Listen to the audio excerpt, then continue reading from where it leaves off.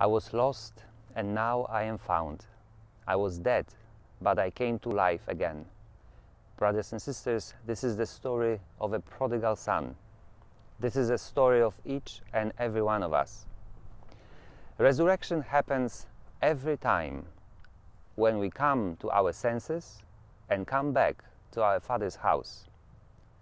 Easter is about resurrection. Easter is about new life. Easter is about coming back home. When the old man dies and a new man is being born again.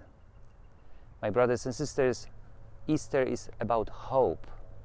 No matter how bad your situation is, there is always a chance.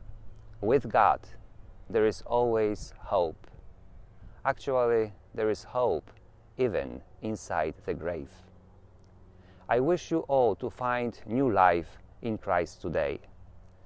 On behalf of all brothers and fathers working here at the shrine of Our Lady of Czestochowa, I wish you all happy Easter. God bless you.